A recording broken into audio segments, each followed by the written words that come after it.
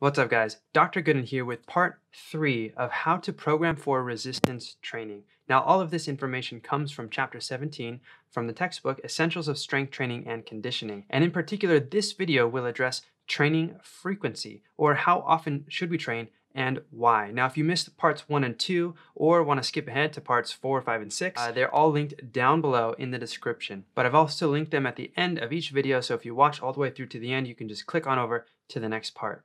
Okay, guys, let's get right into the material. Now, this comes from chapter 17 of the textbook Essentials of Strength Training and Conditioning, written by Drs. Shepherd and Triplett. So training frequency is the number of training sessions completed in a given period of time. And for a resistance training program, the common time period is typically 1 week.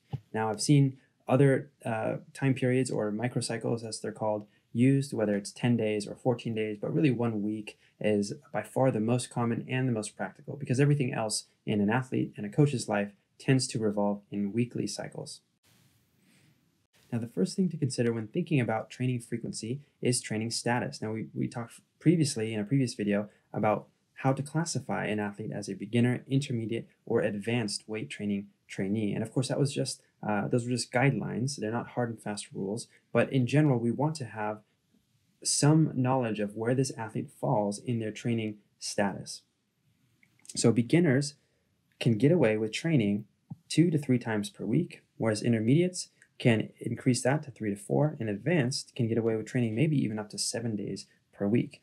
And I use the term get away with very specifically because in reality, a beginner could train every day, right? With a body part split where they just hit that muscle group and then they rest that muscle group while they go and hit other muscle groups. So maybe on Monday they do chest and triceps, and on Tuesday they do back and biceps, and Wednesday they do legs, and then they repeat that. And so they've had 2 days of rest in between training the same muscle group again, right? So you train a muscle group, 2 days of rest, and then you train it again and you repeat. And that would be 6 days of training in a week. And as a beginner, you could handle that. But does a beginner need that to make improvements? Probably not. A beginner could probably get away with training full body every time they hit the gym and training just twice a week or 3 times a week to get slightly faster gains. Now, an advanced trainee, again, they could get away with training 7 days a week, but should they, right? Because an advanced trainee will now be lifting much higher absolute loads than when he or she started, and loads much greater than their own body weight, right? Relative to their own body weight, or at least they should be if they've made any kind of strength gains over their years of training. And so we often see that the biggest and strongest people actually have a slightly lower training frequency than the less strong and potentially smaller people. And this is because when they train, they actually do a ton of physiological damage to their bodies.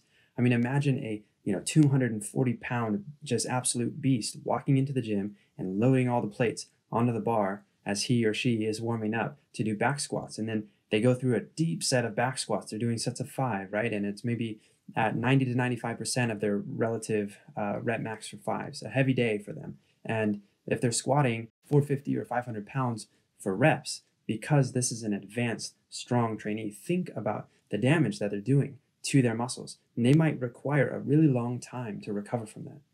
Contrast that with, a new trainee who comes in and they can barely squat half their body weight. And they just feel like they can squat all day because maybe they have the capacity, they have the work capacity. Perhaps it's even an endurance athlete or something, but they just can't cause as much damage as this larger, more advanced trainee. And so this table from the textbook, it's a guideline, but we also need to consider each individual's individualistic recovery timeline when we're considering training frequency.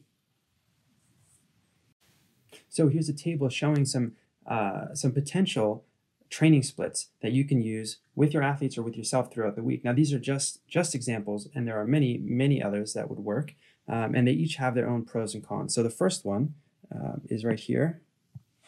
So you see training day 1 and training day 2. So it's an upper-lower split. That's what we would call this, an upper-lower split. So you train lower body, and then you train upper body. Then you rest, and you train lower body again, and you train upper body again, and then you rest. So 4 days a week per training, but your training frequency is actually really only 2 days a week per muscle group. Even though you train 4 times, you're only training your upper body twice and your lower body twice. So that's an upper-lower training split. We also have another oft-used training split. So chest, shoulders, and triceps, or your pushing muscles, right? So horizontal and vertical pressing would use your chest, shoulders, and triceps. And then lower body, so legs, and then your back, trapezius, and biceps, or your pulling muscles. And so we train pushing, and then legs, and then pulling, and then you rest. And then maybe we have some sort of and then we go back to chest, shoulders, and triceps, and then lower body. So we don't fully get in a full repeat of the cycle. And the next week we would start back again on back, trapezius, and biceps. Now, I think you can improve on this by just taking out that second rest day, so that each week you get 2 times per muscle group. So push, legs, pull, and then rest on Sunday. Now the third example splits it up a little bit more bodybuilding style, and not even really in a style that I think many people would like, because it puts chest and back together, right? So maybe we're doing pushing and pulling movements, but maybe not doing any emphasis for the arms directly. But your arms get plenty of emphasis and stimulus when you're bench pressing and overhead pressing and doing chin-ups and dumbbell rows. And then legs, and then shoulders and arms, like a focus day for shoulders and arms, where you can really get after doing lateral raises and curls and triceps extensions, etc. We probably wouldn't use something like that for many athletes unless they were a bodybuilder.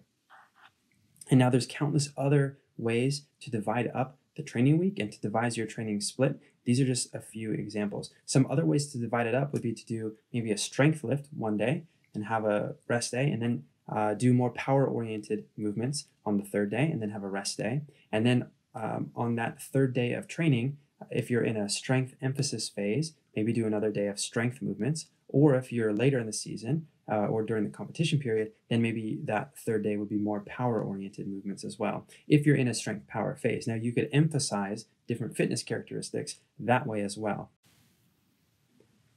Now, we also need to consider what portion of the season you're in when thinking about training frequency.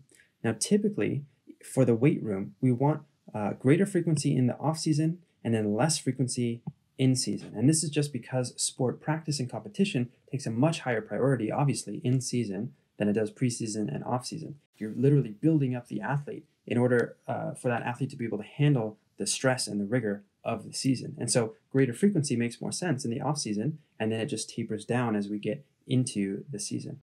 Now, we also want to consider training load and exercise type. There are some exercises which are just far more taxing than others, and obviously greater loads are more taxing than lighter loads. I would also say, though, we want to consider how close this athlete is training to failure. If you're using repetition maximum training, where you're maxing out the number of reps that you lift at a particular load, this style of training requires more recovery between sessions as well. So how close is the athlete to their absolute max when they're training? How close are they to their repetition max when they're training?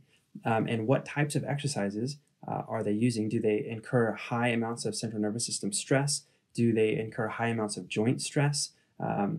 Is there a lot of neural fatigue from the way they train? And if so, then we might want to decrease training frequency. So for instance, things like heavy full cleans can really take a toll on the body, or heavy deadlifts, or doing a ton of ballistic sort of plyometric work can impact the joints negatively in a way that you have to recover for longer, especially if you have athletes with larger body size, like maybe you're training football athletes and they do a plyometric session. Those athletes are encountering much higher forces than if you put your women's soccer team through a plyometric routine. And so that women's soccer team might recover much faster than the linebackers on your football team.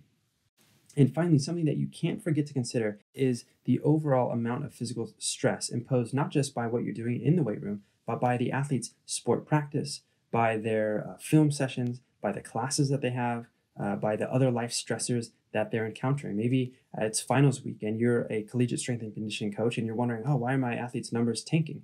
Well, it's because all their professors just slammed them with huge finals and they're studying and cramming for them and staying up late.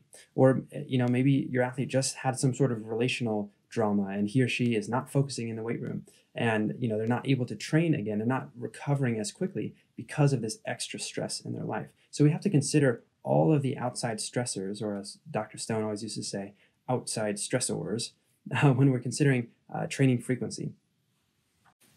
All right, guys, now after you have determined training frequency, the next thing to consider is exercise order. And so I have a video talking about that, which you can click on over to continue learning how to program for resistance training. Now, if you have any questions about this video, let me know down in the comments. Otherwise, I'll see you guys on the next video.